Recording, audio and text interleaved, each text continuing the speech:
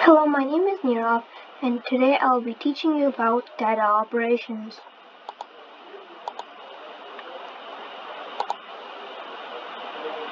The first form of data operations are variables. A variable can be a number, a text, or a Boolean value stored in a block.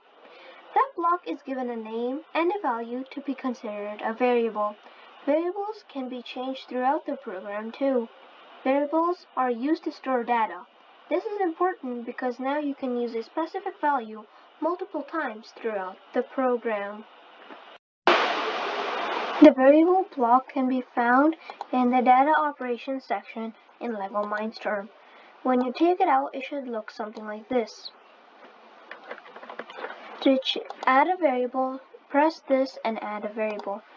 For example, I can add a variable called direction. Press over here to change the operation that the variable takes.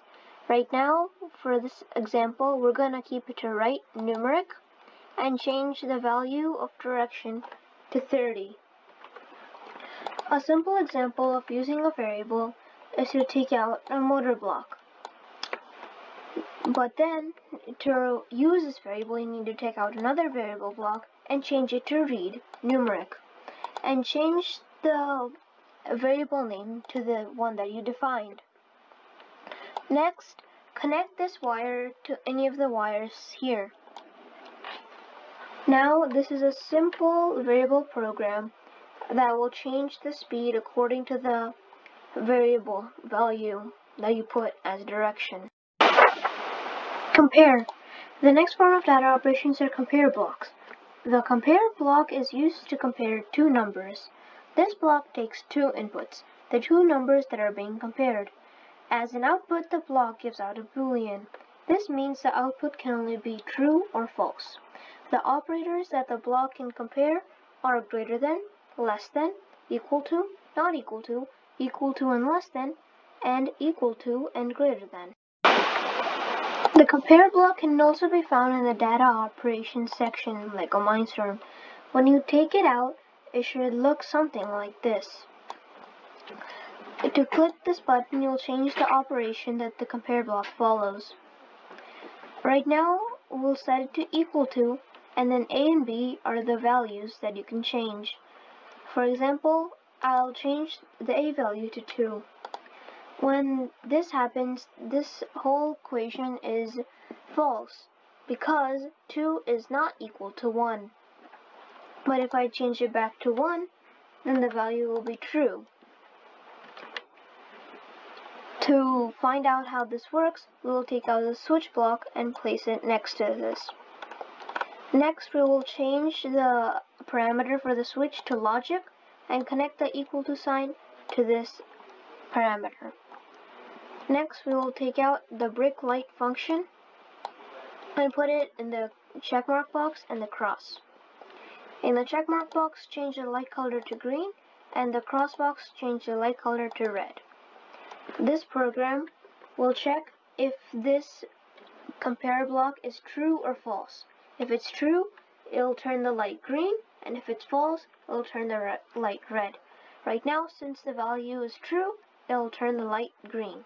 But if we change this value, the B value, to 2, it'll be false, so the light will turn red.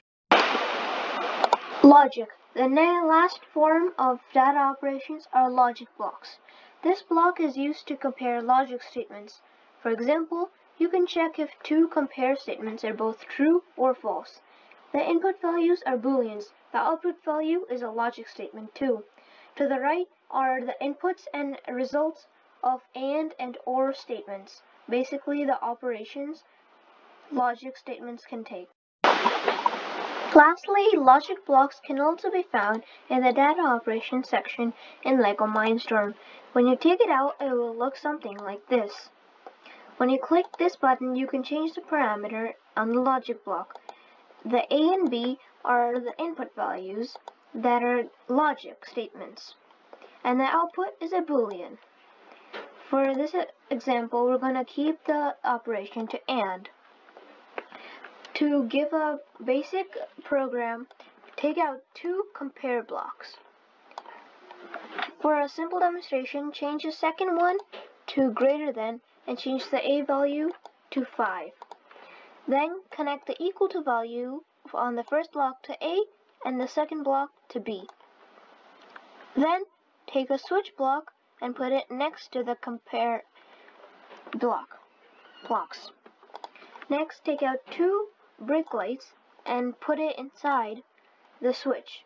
Change the checkmark light to green and the cross light to red. In the switch, change the parameter to logic and connect the equal sign from logic to this parameter. This program basically checks if the value for the first compare block and the value for the second compare block are either both true or false. If it's true, it will do the green light, which it is true, so it will be green, but if it's false, then it will be red.